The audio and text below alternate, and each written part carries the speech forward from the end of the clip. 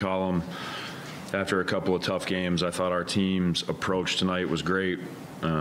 Came out really moving the ball, had 33 assists tonight.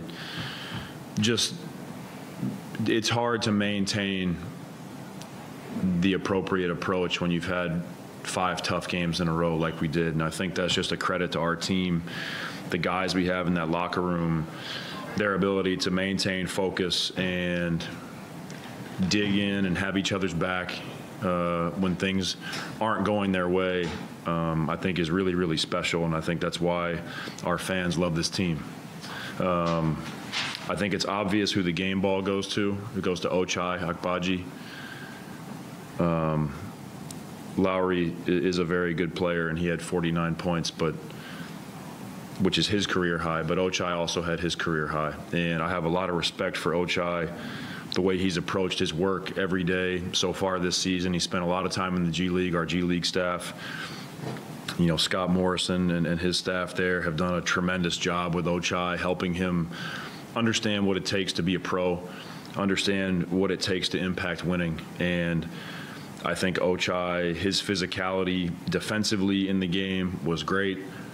Obviously in the fourth quarter, he started off the quarter hot, got the dunk, and then from there his teammates found him and was able to knock down 3 balls. So it's really hard to do what Ochai just did. And he delivered, stepped up big time for us. So very happy for him. I think this is a sweet moment here early in his career for Ochai. And Lowry, we all wear hoodies with Lowry's face on it, so you know how we feel about Lowry. Spectacular again. When you look at Ochai, as a coach, was there a specific moment, whether it be a practice or whether it be a shoot around where, you just came, to the decision like, hey, it's time. He looks like he's ready. It's time to start, kind of getting him into the rotation a little bit. Yeah, I'm not sure you ever know if somebody is ready. But I think when we look at Ochai and the way he's approached every day, his mentality that he's had when he's been in the G League, the way he's dealt with good games, the way he's dealt with bad games, the way he's dealt with kind of going back and forth, being with us, being with them. It's odd travel when you're doing that stuff also. That's some behind the scenes stuff that people maybe don't appreciate, that you're bouncing around all over the country because the G League games, when they're home, they're in Salt Lake, but they're also in a lot of different destinations. And, he's never complained. And I think, we've reached a point in the season where he had put in a really good body of work, and it was time to try to get him some minutes and see how he did. I'm not going to sit here and pretend like I saw this coming. Oh yeah, Ochai's going to go in the game and he's going to have this type of performance. But, I think as a staff, we were very confident that his approach was going to be correct and that he was ready to, dig in mentally to play in an NBA game. And, an important game for us. We needed this win, and he was fantastic. I also want to circle back. Somebody that I didn't mention in my open that I thought really set the tone for us was JC. I thought his 5 assists in the first quarter were huge for us. It just started the feeling of the ball moving in the game. And, he did a great job. Obviously, Mike had 11 assists, made a lot of great decisions for us in the game. So it's a team win, as it always is for us. So really happy for the guys. When you guys, Houston comes all the way back, you guys are up 13, Houston comes all the way back, they take an 86-85 lead. You close the quarter on a 10-0 run. How important was that response, heading into the fourth quarter for you guys? Yeah, that was huge for us. Credit to Houston, like we talked about before the game, they have some really talented young players, and they hit 7 threes in the third quarter. I thought we did a good job protecting the basket. I thought we did a good job containing dribble penetration, and they made some tough off-the-dribble step-back threes in that quarter and had 7 of them. But that run at the end of the quarter, for us to still manage to find a way to win that quarter, I think set us up, with some confidence going into the fourth. And that was big for us. I think it's always important how you close quarters. It's something that we've talked about a lot this year. It's something we've worked on a ton. Those situations, end of quarter, they're such those minutes are more important than you think for the momentum of the game. And for us to find a way to win that quarter, I thought was big for us. When you guys go, up 11, you're heading into the fourth quarter, and they make another push at you. How was Lowry able to basically essentially close the game out? Lowry's done such a good job of continuing to work on different ways he can impact the game offensively.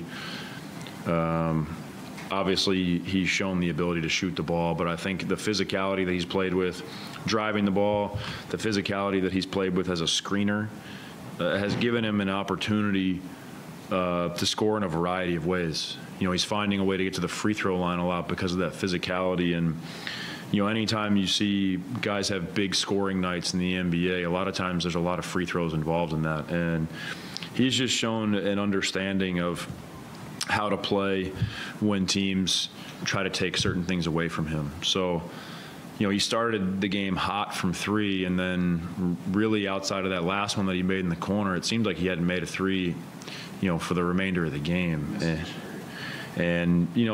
But he still found ways as a screener, driving the ball, found ways to score for us. So it's a credit to him. It's a credit to his teammates. Again, we don't put Lowry in a ton of isolation situations where it's just him dribbling and everybody kind of gets out of the way. It takes his teammates being in the proper spacing. It takes the person handling the ball when he's the screener to deliver the ball. I thought Mike delivered the ball to him great tonight. JC found him a couple times as well. So it's, with our team, it's always going to be group execution that leads us to success. So obviously thrilled for Lowry, but I think his success is indicative of the team executing well.